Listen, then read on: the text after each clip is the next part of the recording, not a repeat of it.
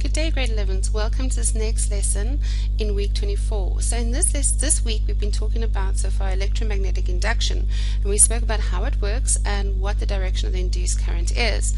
But the reason electromagnetic induction works is because of magnetic fields. So today we're going to learn a little bit more about the magnetic field.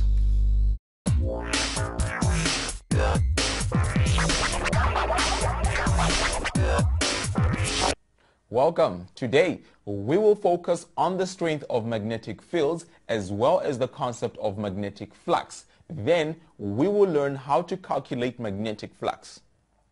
When we bring iron filings close to a bar magnet, a pattern forms around the magnet. This pattern shows not only the shape of the magnetic field, but also its strength. The strength is shown by how close together the field lines. On this image, we can see that the magnetic field is strongest at the ends of the magnet, but weaker in the middle shown.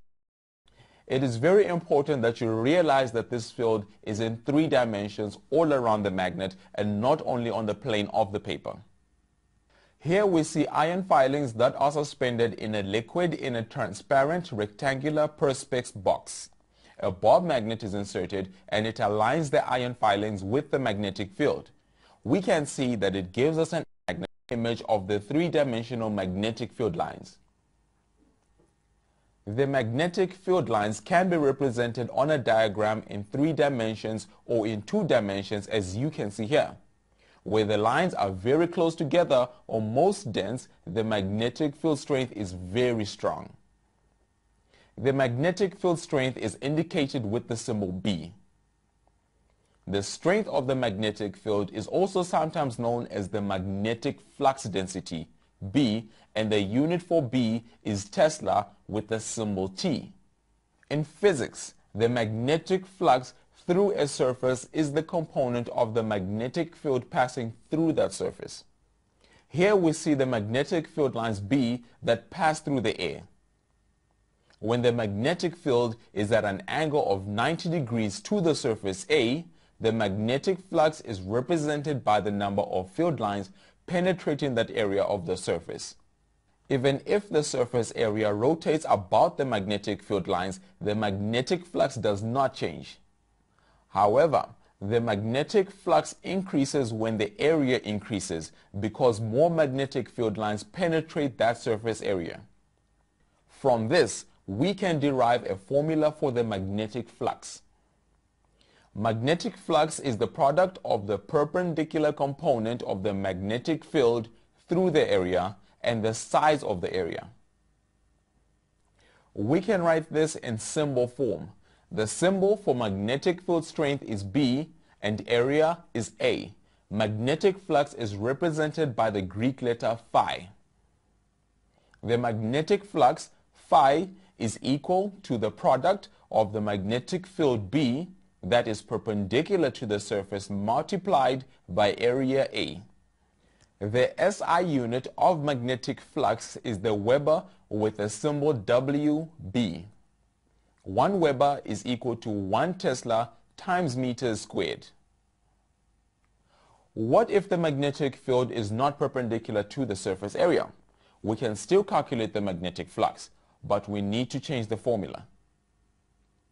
If the magnetic field lines are parallel to the area, as you can see here, no field lines will cut through that area and the magnetic flux is 0.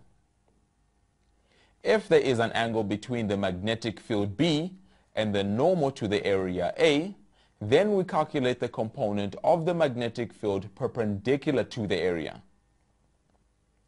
Let theta be the angle between the magnetic field and the normal to the area. Then the component is equal to the magnetic field B multiplied by cos theta. So the formula changes to this. The magnetic flux phi is equal to the product of the magnetic field B and the area A times cos theta, where theta is the angle between B and the normal of the surface. Let's do an example where we can apply this new equation. Please do this with me and use a calculator so that you can see how to find the answer. A 0.86 meter diameter circular loop is oriented perpendicular to a 1,5 Tesla magnetic field. What is the magnetic flux through the loop? It helps to draw a picture of the situation. The next step is to write down the equation and then to substitute the values and calculate the answer. The first thing we do is to find the area of the circle. The formula for that is pi multiplied by the radius squared. We know the diameter of the circle, so we halve it to find the radius.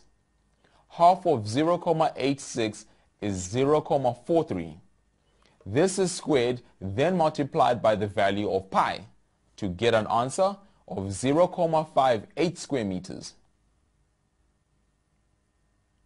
The field is perpendicular to the area, so we use the formula magnetic flux equals the magnetic field multiplied by the area. We substitute the magnetic field of 1,5 Tesla and the area of the circle of 0,58 square meters. So the magnetic flux is 0,87 Webers. So grade 11s, I hope you now understand how important the magnetic field is, and especially how important the strength of the magnetic field is. The magnetic flux equation does seem a little bit complicated if you haven't seen it before, but it's actually very simple.